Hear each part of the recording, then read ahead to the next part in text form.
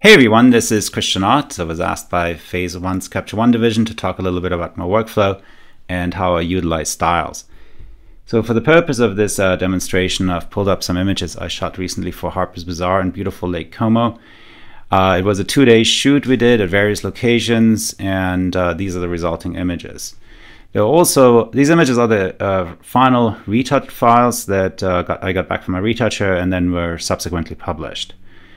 So a little word about how I work with my retoucher is that I don't do much Photoshop work at all myself because I'm a photographer primarily, and I like to conceptualize, I like to shoot, I'm a field person, and Capture One allows me to stay organized and also get creative within it. All right, workflow. So part one of anyone's workflow needs to be organization. I would go absolutely crazy if I wouldn't be able to find my images. So, I work in sessions in Capture One.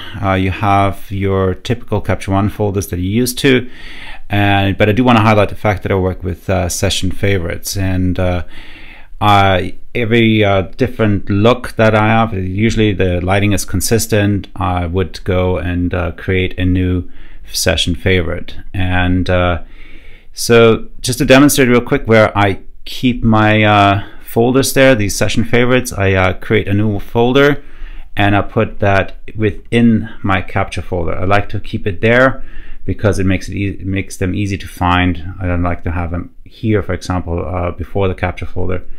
It just makes sense for me. Next up, I'm going to talk a bit about Workspace and how you can create your own custom workspace. And so here you can see that I have a particular screen layout. For example, I like to have my browser on the right, not at the bottom. Like this, I get the most screen real estate, and then I have customized tool tabs. I want to highlight that I have configured this quick tab as it gives me the most frequently used tools, such as styles, which I'm going to talk about in a second, and white balance, exposure, high dynamic range, color balance. I like to actually work on that quite a bit, and also filters, because I go and rate photos within a folder, and I like to go and click and unclick these here so I can see more images, and I can keep rating while I get creative and apply styles to photos. So you want to save your workspace up here in here, save workspace, and you can see at the bottom that this is where I have my custom workspace. Next up, let's talk about styles, because they've become a very important part of my workflow.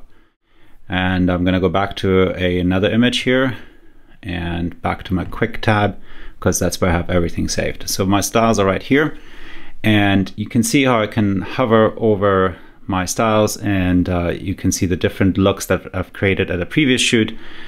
And so it allows me very nicely to preview everything, even down to like black and whites that I may have created beforehand. But with this one, I have developed this fashion look blue because it was a particular look that I wanted for this shoot, and I pre-visualized it because I wanted the colors to be muted. And here we go.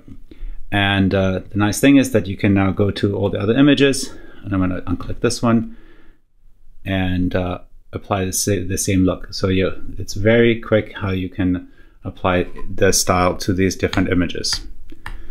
So real quick, if you want to save a particular style, which is important, you go into here, save style, and then pay particular attention to this dialog box, because there are a few things you might want to unclick, such as rating, or we don't have this here, crop sometimes you do, and that you don't want to have if you're creating a color wash that you want to apply to future images.